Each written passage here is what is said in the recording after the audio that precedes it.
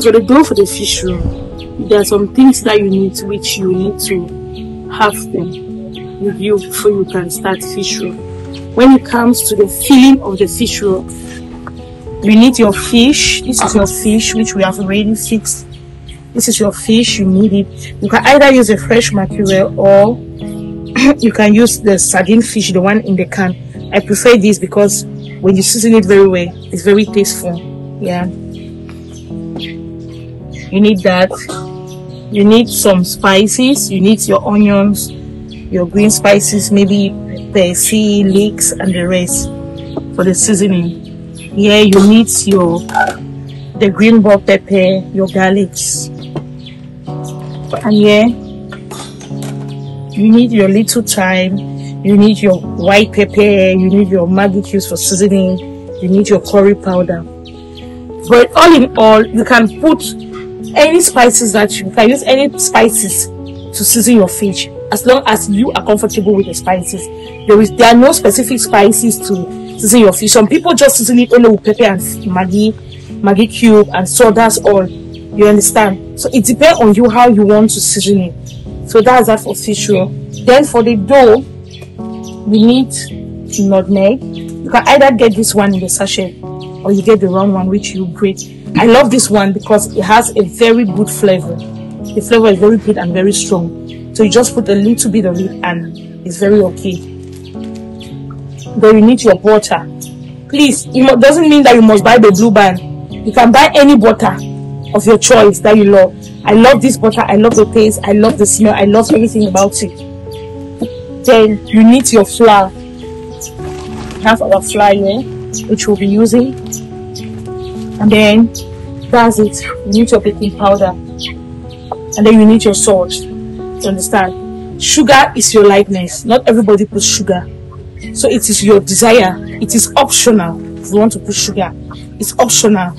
You must not necessarily. There are times when I want to make it, I don't put sugar. I put only my little salt for it to taste. You understand? So you can also put sugar. You can put maybe 1 teaspoon or 1 tablespoon. It depends on how sweet you want it to be.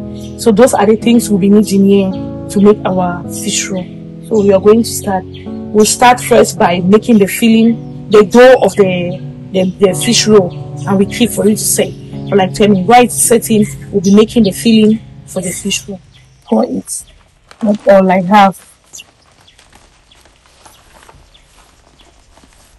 Okay, it's okay. This is how we measure 1 cup. Either you use a spoon or you use something like this. Now you want to measure your flour. This is how you put your flour in the cup. This is how you measure your flour.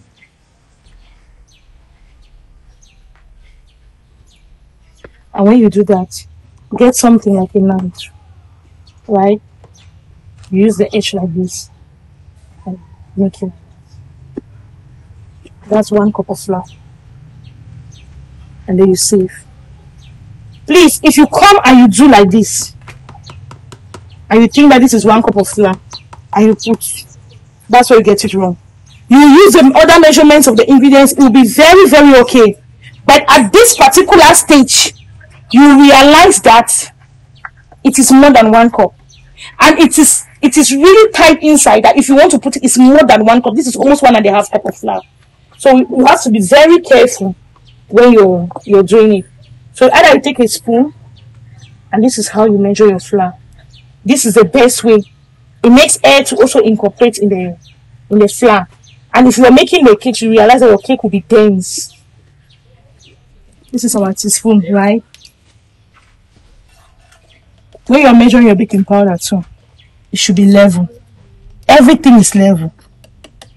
Are you saying? That's 1. I always sieve my baking powder because there are some baking powders that have lumps. It's what quantity? 1 teaspoon. Some people don't like this flavor. So if you don't like it, but you like the flavor of lemon, you can use that lemon and grate the back. But I love 1 teaspoon. Yeah.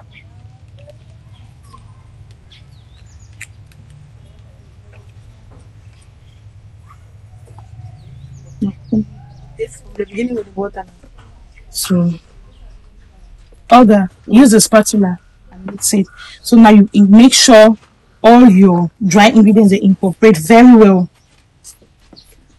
Very, very well.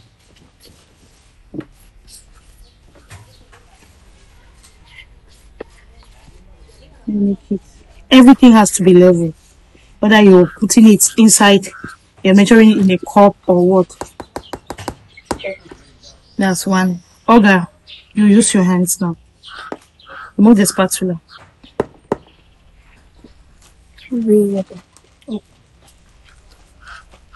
So that's one, right?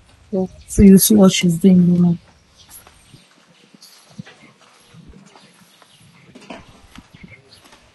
It's like breadcrumbs.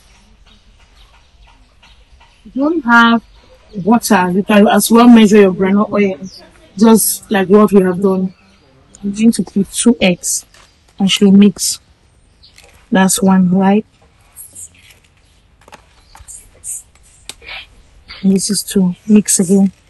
And then the last thing now we are going to put will be our water.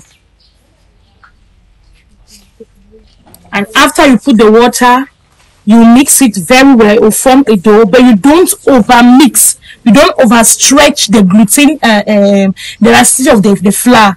You mix, but you don't match too much. And then after that, you wrap it in a plastic film like this one, and then you keep it to set like for 10 minutes. So while it is setting, you can now prepare. While it is setting, you can now prepare the other your filling that you use for it.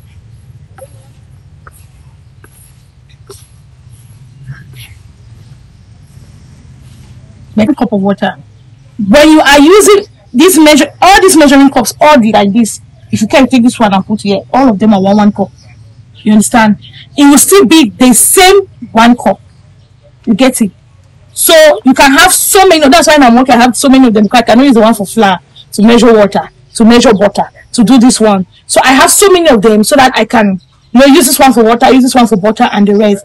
So if you are using this cup, if you decide that at the beginning of this training, I want to use this cup to measure my flour, I consider this as 1 cup of flour. No problem. Still measure it, put your flour the way I have shown you, and then you make it to be leveled, right? But know that you use the same 1 cup to measure flour, the same 1 cup to measure butter, the same 1 cup to measure sugar, the same 1 cup. If you are using this cup, you use the same cup to measure all the things you need for that particular thing you're making. Don't use this cup, you come and use this one. Don't use this one for flour, you come and use this one for butter, you come and use this one for granule oil, you go and use that one. You understand? So you have to be very careful. You must not necessarily have these measuring cups. You can fabricate your own. At first, when I started, I used to buy this Yahoo that they sell now 1,000. It was 500 when I started making cakes. I will eat my Yahoo and I'll keep it. Anytime I eat Yahoo, I'll keep. So I had so many of them. Those were my measuring cups. At first, I didn't have money to start buying these measuring cups. So I was using, or I will take this peak milk and I'll use it like my measuring cup. You understand? So when I give you 8 cups, it depends the cup you want to use, but make sure you have it. But if you want to be professional in what you're doing, these are the measuring cups that we use. Okay? So we'll start by putting the water.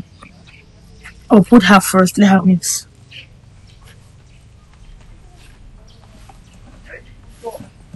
So you put your water gradually. If you put the water, this 1 cup is not enough. You can add a bit until you have your desired dough. So that's why we first of all put it gradually. So that if that 1 cup is not enough, you can be adding the water gradually until you have your required cup.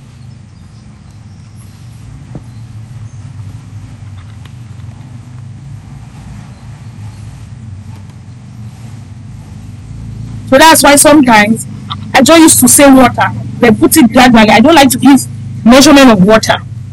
Yes. So I'll put another water.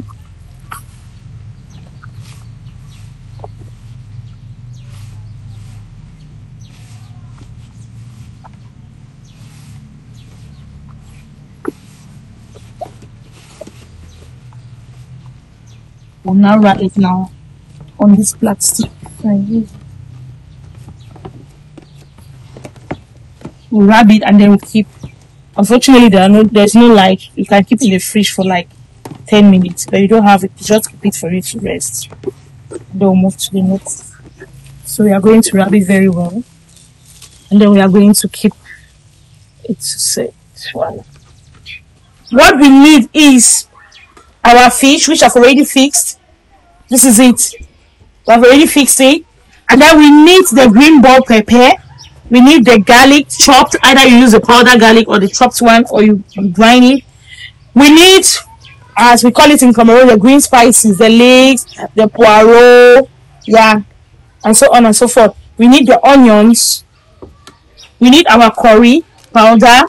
We need the white pepper. We need thyme, rosemary, and then we need the seasoning cubes, and we need our salt to season it. Okay, so that's what we are going to do. You understand? So we are going to put all of these spices, just a little bit of them, inside the fish, and then we season, and then we debone it with smash before we start rolling it out. If you like to put pepper, you can put pepper inside. There are times when I love to use Maggi crevette. We all know Maggi crevette. I'll just put the half of it inside. Now I'll take my garlic. I'll put just half of it, and then I'll put my bell pepper. If you don't like to see these ones, you can blend them in. You're very free. And I'm going to put this. I'll put my onions. I love onions a lot.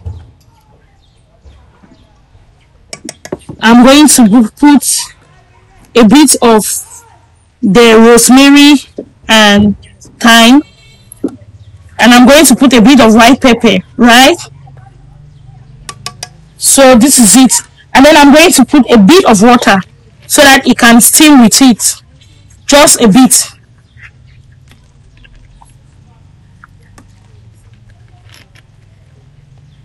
And then now I'll put it on the stove. I love curry because of the flavor. So that's that. Will allow it to cook. If you love pepper, you can put pepper, but sometimes I prefer to make pepper separate because not everybody eats pepper. So you can make a pepper separate. So allow it to simmer.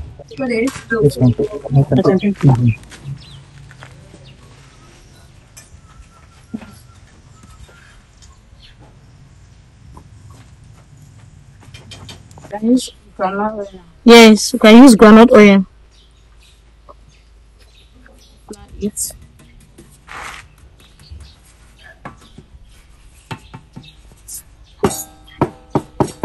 That's it. We are good to bake. This one is tree. So I put this one. This is our filling, right? This is our filling for our fish roll. There's everything. There's curry powder, all the seasonings. There is white pepper, the green spices, like we call it in Cameroon, the persil, the leeks, and everything. There's a green bell pepper. There's onions. There's garlic. There's everything, and salt and the seasoning, and the rosemary and the rest. So this is a fish roll. So your fish roll is supposed to be like this, right? So you can either use water or you can use egg. So I'm going to show you the two differences when you want to seal it. Okay, if I want to use water, I'll use water, but if I want to use egg, I'll use my egg like this, right? And then I'll apply my egg on it like this, right? Or you can apply your egg at the end. Then I'll take the fish. I'll put my fish like this. It depends on how you want it to be. And where there's fish, right? I'll bring it in like this. I hope we are seeing it. This egg helps to bind it up. And then I'll roll like this. And that'll be it. You see, the egg is helping it to close. You can come here again if you have it open. You apply a bit of egg and then you seal it. You apply a bit of egg and then you seal it. Are you guys seeing? That's it. So it depends on how you want to make it. And then I've not put it up this way, right? But I'll take the fish, my fish. When I want to make it, I need to put it generously. I don't have time to, people call it in Cameroon, pinchi. I like to put it, let it start from here. Okay, guys. I'll take it and go. When you come to the place where the fish has ended, that's where you bring it inside. Now take a bit of water. I'll put it here on this edge. And then I bring it inside. You see? Are you guys see what I'm doing? Yes. And then I'll roll. Then when I come here to this final place, I put either egg or I put water. Some people don't like the taste and flavor of egg. So you see, you do it like that. That's our fish roll. Should I do it again? Are we okay with what I've done? Have you understood what I've done? Yes. I'm not making black much.